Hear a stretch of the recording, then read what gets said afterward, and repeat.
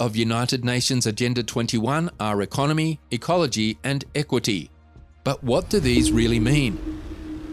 It's about moving populations into concentrated city centres and clearing them out of rural areas, reducing wages and allowing major corporations to move their goods without regulations. The mainstream media won't talk about this, but we need to educate ourselves, our neighbours and our communities. We must work together to protect our personal freedom and ensure that we remain free. We would like to hear your views and thoughts about this in the comments section below.